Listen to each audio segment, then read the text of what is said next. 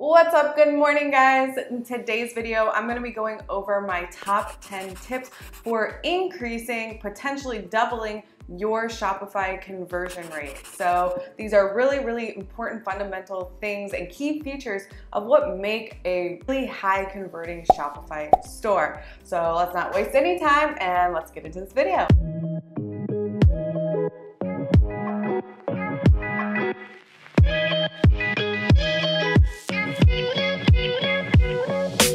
Welcome back, guys. Again, my name is Hannah Gardner. If you're new to the channel, I talk about building brands mainly on Etsy and Shopify. I have built both of them, and I have been documenting my journey here on this channel and just kind of sharing back everything I've learned along the way. And yes, that includes my wins and my losses. And trust me, there has been a lot of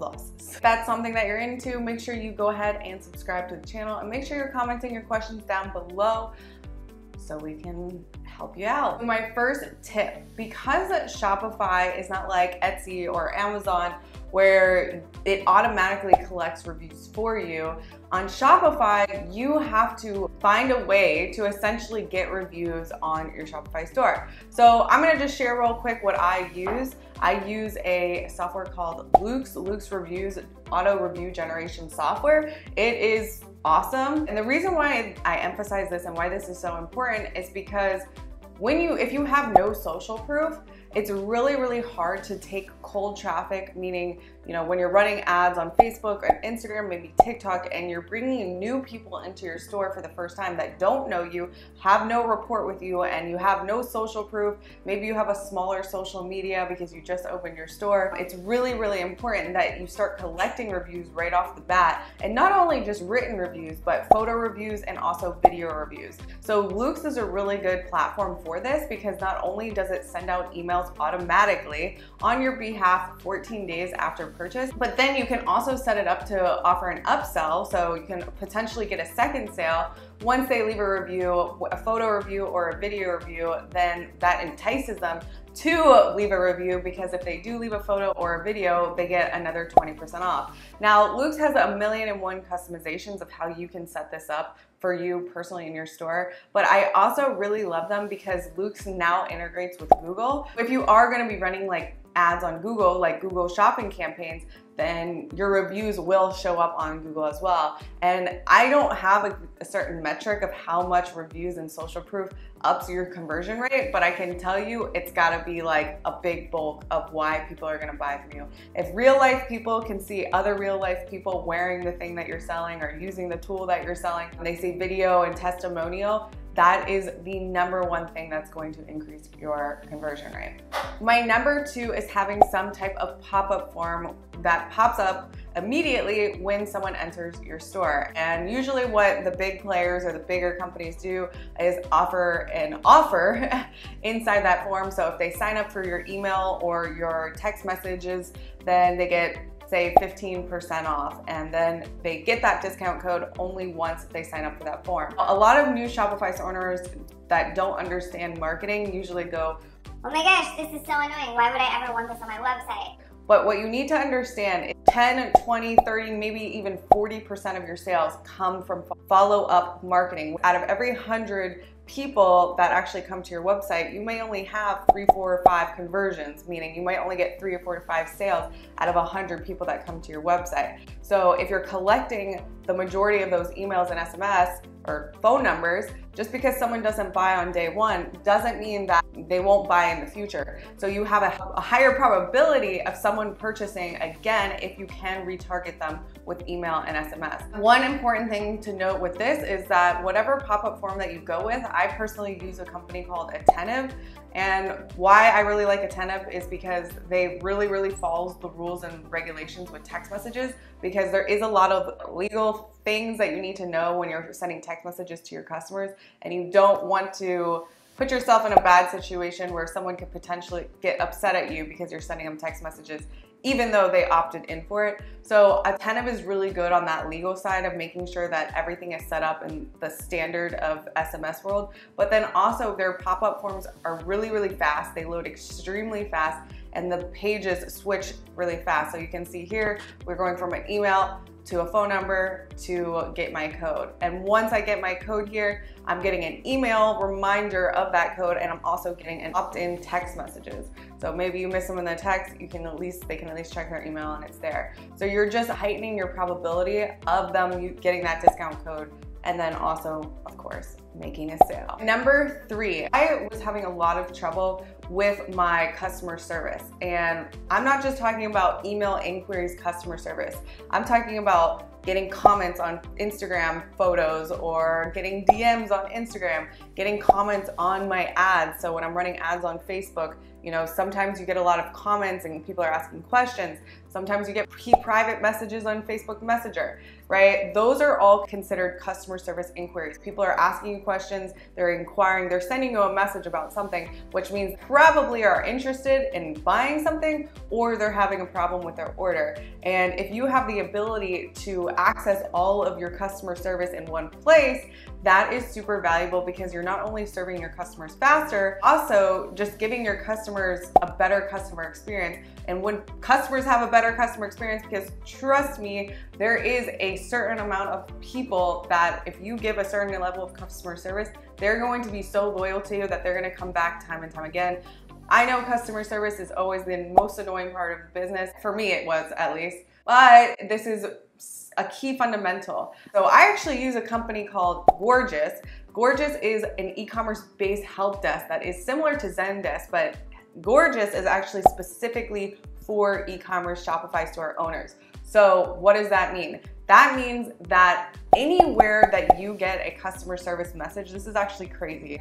During their onboarding, I was like, whoa, this is actually insane. That means if you get a comment on one of your Facebook ads, or you get a DM on Instagram, or if you get an email inquiry, it all gets into one database. Not only can you sort your inquiries based off the channel in which you got that message, but you can sort them based off importance, because what Gorgeous does is it integrates with your Shopify store, and it pulls all the history and all the past sales data of your previous customers. So say you get a negative comment on a Facebook ad, Gorgeous can tag that comment, and then you can go in there and troubleshoot and respond to that comment, or delete that comment right away on your Facebook ads, because Gorgeous is going to catch it. And then also, because of that integration, it's going to show you all the previous sales data of that customer that left that comment, if there's somebody that had purchased in the past. You can put context behind that conversation, or how you're gonna open up that conversation.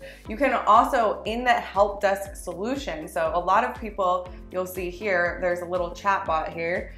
You can have that on your website, and you can customize this. So even if you're not available 24/7, you can make the customer feel like that they're getting their problem solved a lot faster. So people really don't like searching for customer service. And so that just having that button there builds so much loyalty and so much trust that if they do have an issue or they do have a question, they can get their problem solved right away. So you can set this up in a bunch of different ways. You can set it up with a bunch of FAQs right off the bat. You can make it so they can go right into a chat if you do have someone to answer that customer service right away. Or you can set it up to where they can just leave an email inquiry, but they didn't actually have to go look for your contact page. So everything gets synced right inside of that chat. There is so many little details and things that you can do, from the campaigns to the customization of your chatbot form, from being able to get to your customers as soon as possible in all different places. And I can tell you, when you start spending hundreds of dollars, if not thousands of dollars a day on Facebook ads, the really important thing here with this is making sure that you're commenting back and responding to every comment that you get. Because when people are looking at your ads, they're looking at the comment sections to see if you're a scam or a fraud or something like that. So in case you ended up having a bad customer experience with someone and they go blast you on your Facebook ads, that's really, really bad, because you're paying for those ads to be seen. So you need to be going in and answering those negative comments if you do get any negative comments. At least if you go back in there and either hide them or comment back to, you know, show people that you are being attentive, apologizing for whatever went wrong, and trying to fix the solution to their problem. If you can do that and show that type of social proof, that will help your ads immensely. And when you start running ads and you start running split testing ad sets, and you have, say, 50 different ad campaigns running, it's really hard to go in manually into Facebook Business Ad Manager and figure out where all the comments are living.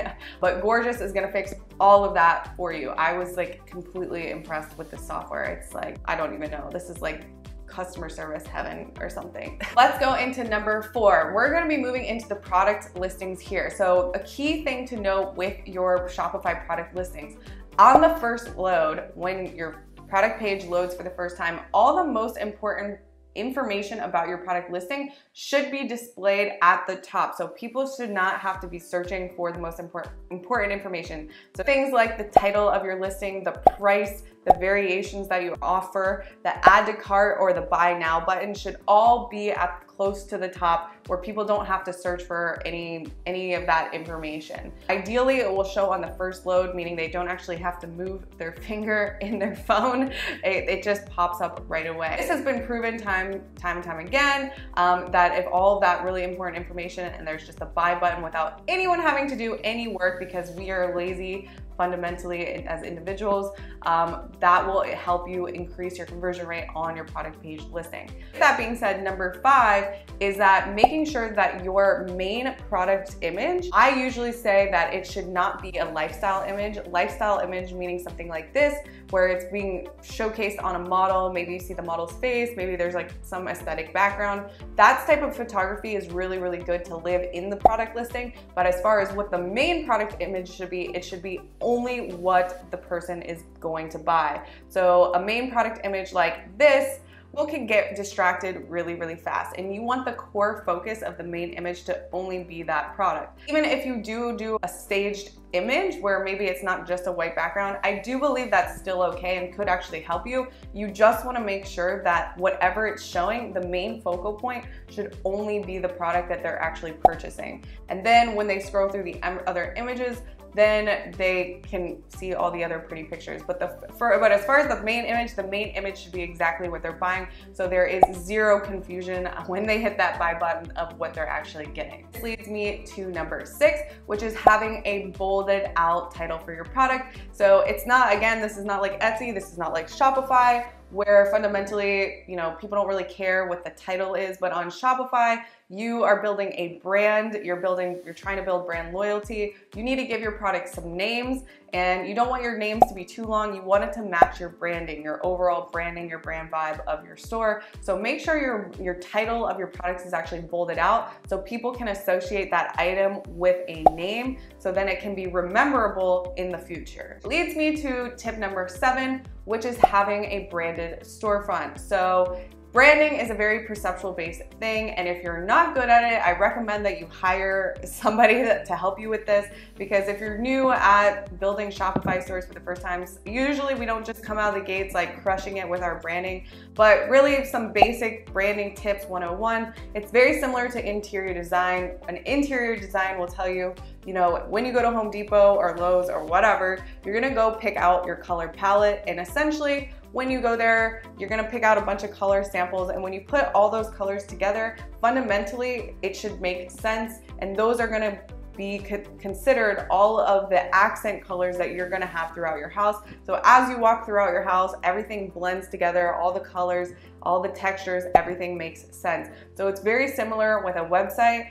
Your brand vibe, your brand colors, your branding, your photography, whatever those colors are, those tones should be consistent throughout your entire brand. I use Canva for a lot of branding things when it comes to logos, when it comes to design, graphic design. I use Canva probably every day for email campaigns, social media. That is a really, really good place. It's like Photoshop for beginners, and they have thousands and thousands of templates that literally kind of teach you how to do graphic design, since these pre-built templates are showing you what fonts look good together, what colors look good together. I'll say, even if you're using Canva and you're very new to graphic design, you still can end up with some amateur looking designs or color schemes or fonts. I only know this because I was the person that did everything myself when I first started out, and I look at my branding and my logos and the stuff that I would put out like 3 years ago compared to today, and it's completely different. Overall, your Shopify store should be consistent throughout. The branding should be fluid.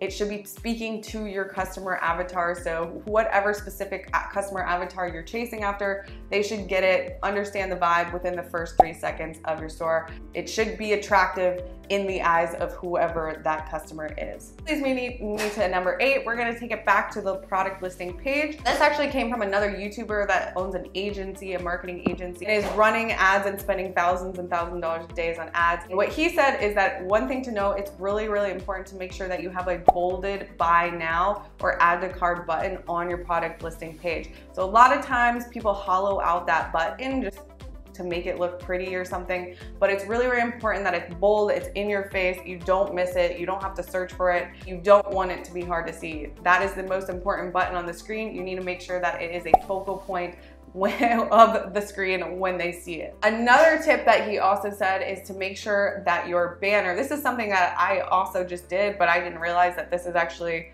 there is some legitimacy behind it, is making sure that your banner is shown all the time. So if you have a free shipping banner, if you have a free shipping after paying $75 banner, whatever your banner is or your shop announcement is, make sure that's shown on every single page, not just your home page. So sometimes when you're running ads directly to the product page. In some Shopify themes, they'll only show the banner on the home page. You wanna make sure that announcement, because that announcement is actually important, you wanna make sure that's shown on all of your pages, especially your product pages and not just your home page. And finally, my last tip is to make sure that whatever Shopify theme you go with or whatever website builder you go with, that your load times of your Shopify store is extremely fast. If people have to wait literally more than 2 to 3 seconds for a store to load or a web page to load, you're already losing sales. So you wanna make sure that your store is optimized for load times, and it's also optimized for mobile compatibility. So if your website does not look good on mobile and some of the core fundamentals of what I talked about in this video are not displaying on mobile view, or it's hard to scroll through your pictures, or it's hard to zoom into the pictures, you're gonna lose sales. People do not have patience, and you might say 3 seconds isn't that long, but as of this tech world that we live in, people want everything yesterday. So everything should be seamless, everything should load fast, everything should be intuitive. People shouldn't have to search for things because you will lose attention very, very fast. So make sure your load times are fast, make sure it's optimized for mobile, because I will argue probably 60, 70, 80, maybe even 90% of your visitors are gonna be coming from mobile. Guys, that concludes my 10 tips to really increasing your Shopify conversion rate. I hope you enjoyed the